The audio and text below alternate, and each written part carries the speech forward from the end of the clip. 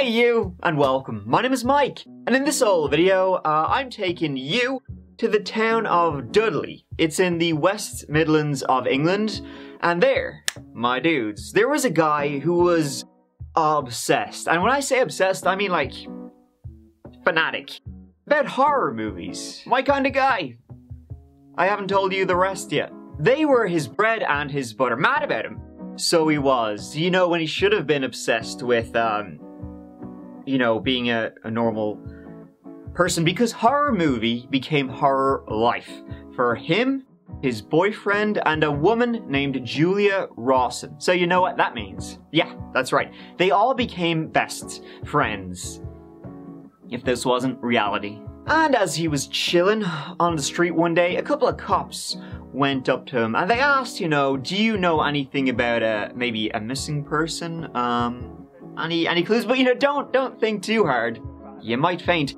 He had the greatest face I've ever seen. What? Little old me? Well, okay, he didn't say little old me. Look at him. Before I get into it, please subscribe to see new crime videos every week. But you know, I'm not your boss. So now let's, you know, get into it. And by that I mean, let's give it a go.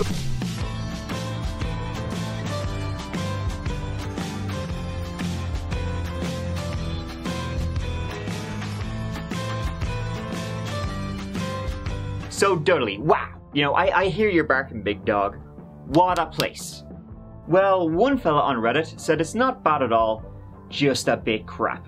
It's the third most dangerous town in the West Midlands, so do it that what you will. And a little over 300,000 people live in the Dudley borough. It's where the Industrial Revolution, you know, kicked off, so cheers for that one.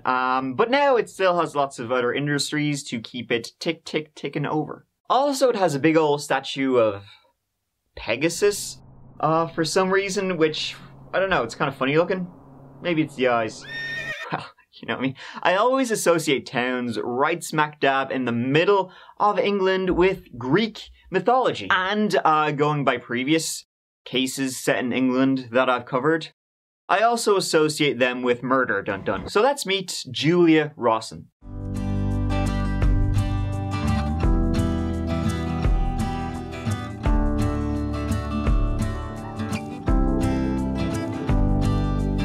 In 2019, Julia, or Ju as she sometimes went by, was 42 years of age, but looking into this, consistently described as a big kid, a larger-than-life character. She would say a happy child is a mucky child, and that was a mantra she kept, you know, throughout her own life. She had studied at Stafford Art College. Stafford is actually her own hometown. It's about an hour north of Dudley. And, you know, people would say that whenever you popped over, she probably had paint on her face. Artistic, eccentric, and exciting. In fact, it was in college that Julia met Elaine, who would remain her lifelong girlfriend and partner, and they were inseparable. She lived in Dudley with her girlfriend Elaine, and it was pub and painting, you know. Julia had little art exhibitions, and previously they had ran a stall together in Birmingham, but now they had moved their little stall to the big smoke of Dudley. And in that little stall they were running together, they would sell incense, you know, all that kind of smelly thingies, candles, crystals, pagan statues and artifacts. Pretty interesting stuff. If you're into that sort of thing, Dudley is haunted as shit, by the way.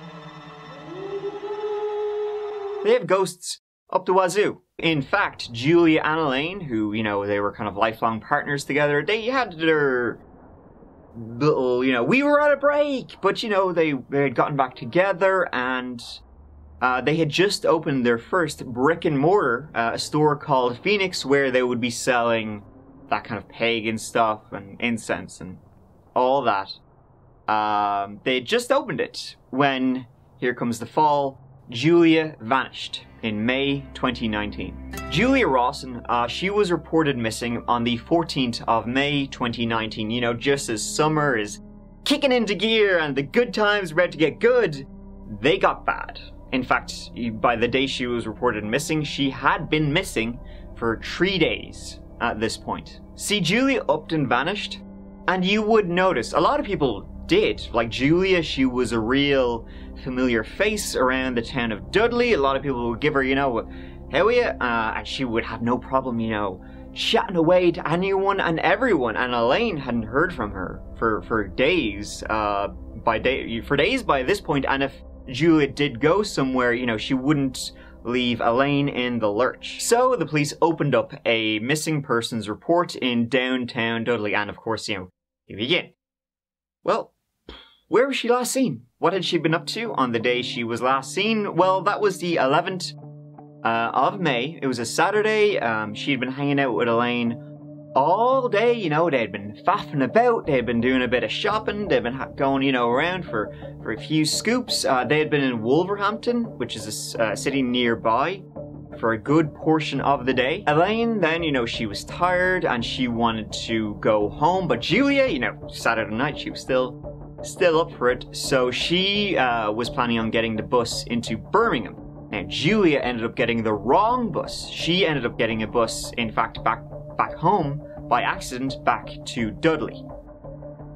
And so she was like, well, I'm supposed to go into the Big Hammy to meet friends, but, you know, couldn't be arsed now, may as well make the most of it. Have a sneaky pint, you know, back in their local, which was a pub called Bottle and Cork. It was in like a Dudley town centre just off High Street. So it appears, you know, she was going to go there as a chill spot, have a few sups on the way home. But she never made it home. Now, tracing all of this, it didn't take the police long at all to track Julia to where she had gone that particular night. And CCTV proved it. She'd gone in alone and had a drink or two. And then, something which caught the eye of the investigators. At around 8 minutes to 11 PM, she walked to the bar and started talking to someone. A man, face hidden behind a light. And it appeared this man, he was alone himself, like Julia had been, but Julia had been kind of wandering around, chatting to anyone and everyone. Julia was like that. And so Julia went up to talk. She probably saw this guy sitting by himself. Sure, you know, I'll head up, keep him company, you know yourself. That guy, though, was a complete psycho who was obsessed with sexual abuse, necrophilia, cannibalism, all the hits, all the good ones, all the, you know, kind of beating around the bush here, sick shit. He had a long history of physical and mental health problems, and he was not too peachy keen on, you know, dealing with them or kind of, you know, looking to remedy them. Nah, wasn't for him. Not at all. He was mad into it. He loved being a big, dirty bastard to everyone around him. We'll get to that. Don't worry. That's on the to-do list of this video. So they chatted away. They talked about his tattoos. They talked about music and art. He didn't go into too much detail about his, you know, favorite art, though. Bottle and Cork, bit of a metal bar kind of alternative, so, you know, people who go there would kind of have stuff in common.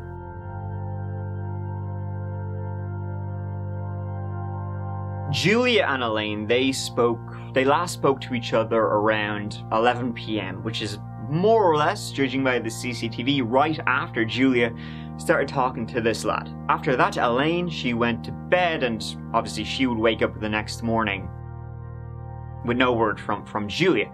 But what they could piece together happened is that last orders in Bottle and Cork were at 1 AM. So it appears this guy and Julia, they were like, well, here, listen, night's still young, you know, you want to head back for a few bottles or something? And they got a taxi back to his place. He lived on a kind of a small estate on a place called Mission Drive. He had a flat there. It was in a place called Tipton. It's like basically part of Dudley. It's all kind of like, it's right beside it. So they got a taxi to his flat. It was right beside a canal. And it was a flat of horrors. Not what Julia would have been expecting at all. And he wasn't alone. From then on, there were no texts, no calls from Julia. So now the police, they had this footage and they showed it around, but no one recognized who this fella was. None of her friends knew, and none of the other people who were at the bar that night knew of him. It seemed like it may not have been his regular. But he rolled up his sleeves and he showed his tattoos on camera, and they were fairly distinctive. And so images of that were kind of passed around. Anyone know a guy with tattoos like this? Rawson was reported missing on the 14th of May 2019. She was reported missing by a friend, having last been seen on the Saturday late afternoon.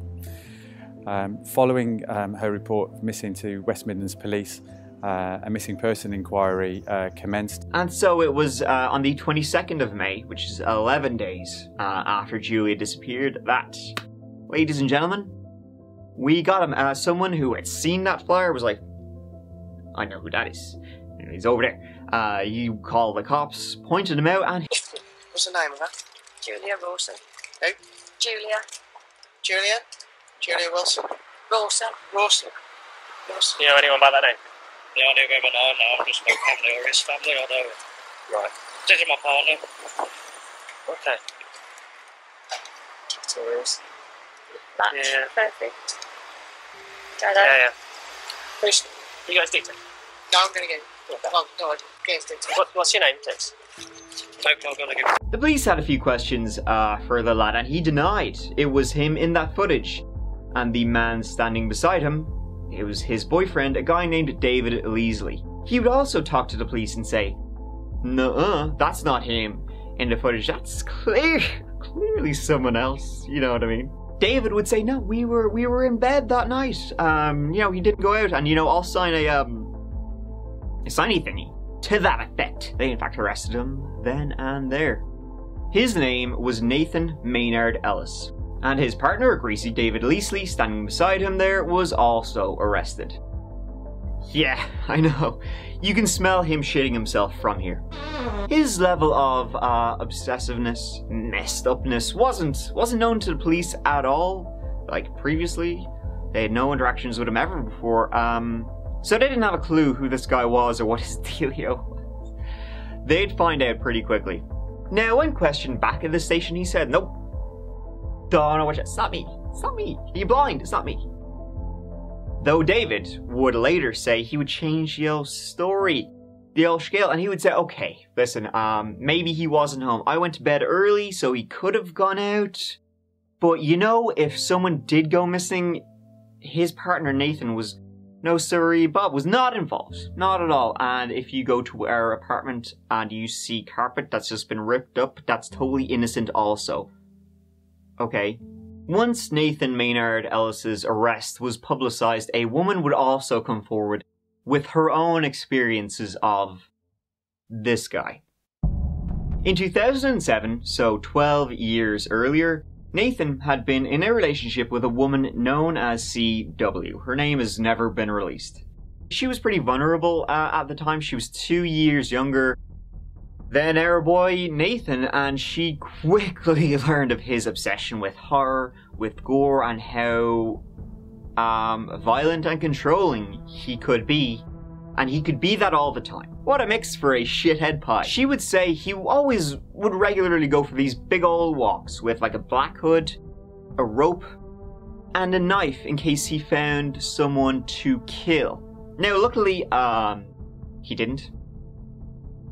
That we know of. He had sexually assaulted her multiple times, many times at gunpoint, and had threatened to kill her on more than one occasion too. Now after a while, she managed to escape. Then Nathan out here, he came out as gay, and he started seeing David Leesley, who was 5 years younger than himself, and by the time of the arrest, they had been together for about 9 years. Now Nathan had gone to college and he had studied film and theater, and he was mad into like masks, props, all of that kind of stuff. Now some of them is gonna be pretty badass, but as you can imagine, Nathan, he would just make scary masks and probably have sex with them. As I said, Nathan was just absolutely obsessed with like gruesome shit and murder. He was the guy who would probably go on rotten.com every day and say, "Hey, wouldn't mind having a piece of that action," if you know what I'm saying. He was once in fact a juror on a murder trial, which I'm sure he greatly enjoyed and probably had a big old boner the entire time. Now, as far as I've been able to find doing the L research, well, nothing about David Leesley. I couldn't really tell much about him, how into this whole stuff he was. Like, obviously very aware of Nathan's obsession, but I don't know if he was into it or he was just going along with it. But he was definitely under Nathan's thumb. I can't say he had no previous convictions, so Sinead, he met Nathan on a dating app. He was 16 years old at the time. He was pretending to be 18. And Nathan was 21. He's 5 years older. So yeah, it seems like Nathan kind of did controlling and violent. Nathan, you know, David was probably pretty easy for him to have as his little troll. He did work at the Co-op, which, as far as it's a supermarket, I believe. So this was the home the police saw after the arrest, full of L shite. To be honest though, there's some kind of cool stuff there, some bangers in that collection. There were stuffed animals, like nailed creepily to the walls with eyes, missing all sorts of like gross shit around the place. They had snakes and lizards, not gross at all, but you know, the implication. DVDs about necrophilia, beheading, all of that. Some whack though, some smell. I can get it from here. And the police certainly got something when they saw the carpet had been recently changed. They pulled it up and they saw bloodstains underneath.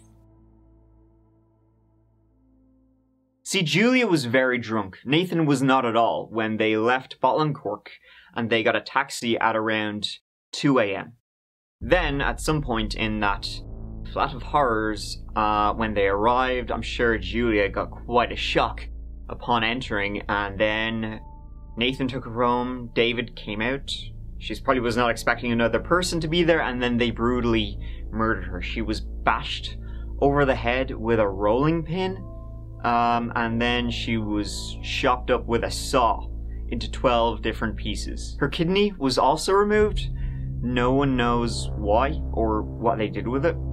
The next day, they took the clothes, the bloody clothes, and they burnt them at an incinerator. And then after her dismembered body was in that flat for 2 days, they finally took her out, you know, wrapped her in these bags and dumped her along the canal. On the 16th of May, the beefcakes over here, they took the carpet and the blood-stained sofa and dumped them. When those were recovered, her DNA and blood was all over them. No one who knew old Nate and Dave over here said they were acting strangely, oddly in the days after. In fact, the next day, well, the 12th of May, so it would have been the same day he murdered Julia, he was out at the pub again, having a grand old time. So things were great for Nathan and David until this moment, when Shrek shits his pants. What's the name of that? Julia Rawson. Who? Julia. Julia? Julia Wilson? Rawson. Rawson? Do you know anyone by that name? The only women I know, just my family or his family, I know. Right. This is my partner. Okay. Yeah. Perfect. Yeah. You guys think Julia would be found after extensive searches of the canal and the surrounding woodland area. The body had been wrapped tightly in black plastic, so it was pretty well preserved. So Nathan initially pled not guilty, said he didn't know, he wasn't involved, and David did too. 1 year after that, Nathan came out and said, okay, maybe I did do it though, so he admitted he murdered Julia, but with a big asterisk. He said that he invited her home, you know, just for a few drinks very innocently, and she started hitting on him, you know, feeling him up. And that just made him very angry. So he responded in the very normal way of going into the kitchen, getting a rolling pin, and brutally bashing her over the head. And then he said voices, those tricksy voices at it again. They told him to, you know, murder her and chop her up. He was also diagnosed as being on the autism spectrum and with chronic depressive disorder, so his defense really, you know, they tried to make use of that as well. The trial, it began in October 2020, so about a year and a half After the murder, during the trial, Nathan would take the stand. David wouldn't. The charges of the woman, CW, though Nathan also had those charges against him to answer for too. The trial would go on for a month, at the end of which they would both be found guilty. They were both sentenced to life in prison. A minimum of 30 years for Nathan, minimum of 19 years for David. So following a lengthy trial at Coventry Crown Court, 2 men have been jailed for their part in the killing of Julia.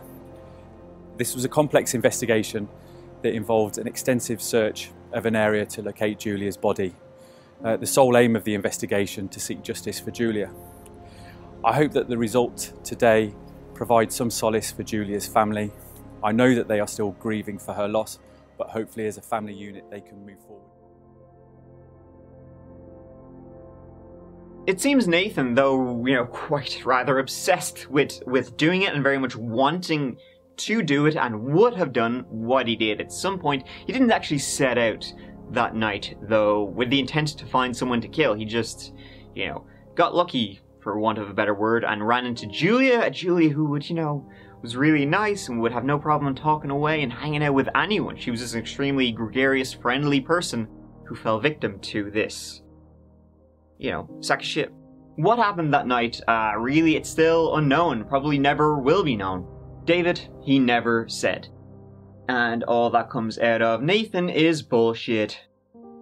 So here, we have once again more stories of folk obsessed with serial killers and all that, and then joining them, or really attempting to. God damn, as someone who looks at this all day, every day, making videos, it's pretty odd to want to join them, but, these people are not exactly normal. Not for me. Gotta say, I would rather just sit here and make dick jokes about them. Thank you so much for watching. I really appreciate you doing so, taking the time to be here with Misha. Sitting here, talking away. So, yeah. Here, listen, I'll see you as always real soon in the next old video. But until then, yourself.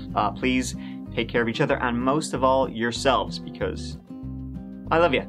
Mike out.